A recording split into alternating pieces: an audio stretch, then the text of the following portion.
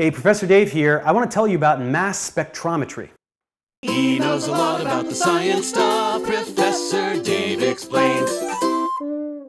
Okay, so when we do mass spectrometry, what we're doing is we're taking a sample and we are vaporizing it and then ionizing it and then smashing it up into bits. And then we take those bits and we send them through this tube, and then they go through a curved section where, because they have a formal charge of some kind, they have a curved path with which we can get data that will tell us something about the mass to charge ratio of each of these bits. So m over z is the mass to charge ratio, and if these have a single charge or +1 charge, then we can essentially think of this as the molecular mass of each little bit, each little chunk of the molecule. So what ends up happening, what I've drawn here is a sample spectrum. This is of pentane. So let's say we have pentane. Now, if we're going to ionize that and smash it up into bits, what kind of bits are we going to get? Well, let's say we smash off one of those carbons. We're going to get this 4-carbon chunk. Or we could smash it up right here. We could get a 3-carbon chunk and a 2-carbon chunk.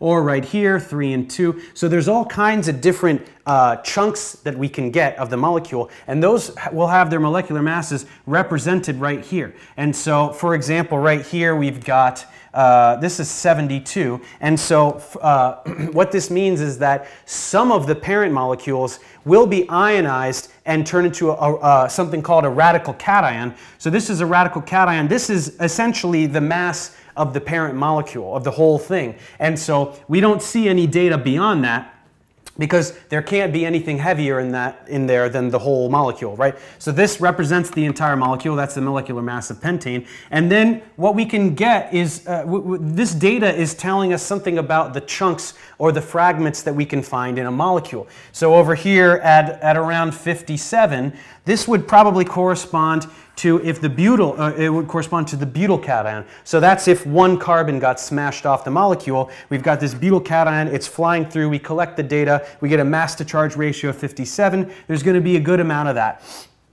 Over here we've got 43. So 43 probably corresponds to the propyl cation. So if we add up all the atomic masses, we're going to get 43 for that. So that works there. We've got 29 right there, and that could be the ethyl cation, and then we might get a good bit of the methyl cation, which is going to be around 15. Now, first of all, the one thing we want to talk about, what's all this little extraneous other data? Well, the thing is, we're going to have some amount of compounds that have atoms of different isotopes. So we might have some carbon-13, we might have some carbon-14, we might have some hydrogen-2 or 3, and so there might be some data that corresponds to fragments that have atoms in them of different isotopes. And so that might give us a mass to charge ratio that's slightly different. Those will usually be smaller peaks, because by far the most abundant carbon is carbon-12, by far the most abundant hydrogen is hydrogen-1, and so we're not going to see too much of that other data, but it is there, and that's why we see it.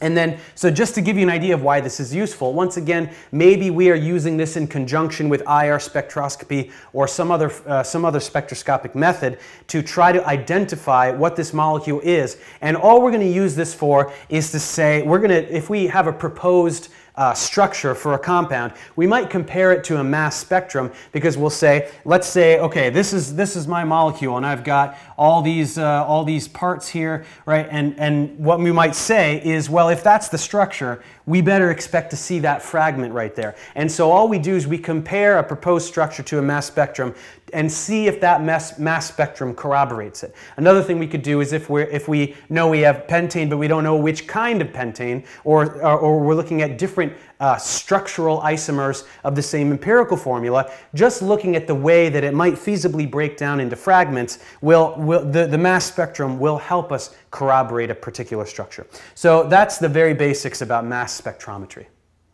Thanks for watching, guys. Subscribe to my channel for more tutorials, and as always, feel free to email me, ProfessorDaveExplains@gmail.com.